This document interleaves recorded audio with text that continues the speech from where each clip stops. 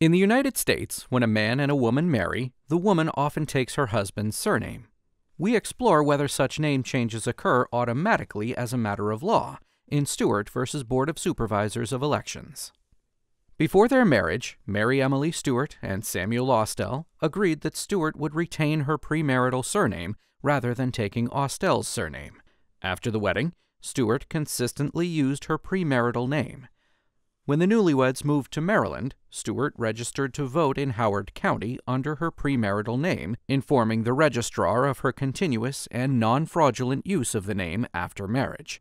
The Board of Supervisors of Elections for Howard County subsequently sent Stuart a notice claiming that under Maryland law, a married woman automatically assumed her husband's surname. Consequently, unless Stuart legally changed her name to her premarital name, her voter registration would be canceled. Stuart didn't execute the required form, and the board canceled her registration. Stuart sued the board, arguing that she never assumed her husband's surname and was entitled to register to vote under her premarital name. The board argued that once notified a woman was married, the board canceled a voter registration under her premarital name unless the woman promptly showed cause why such cancellation was inappropriate. The policy prevented women from voting under both their premarital and married names, mitigating voter fraud. The trial court held in the board's favor.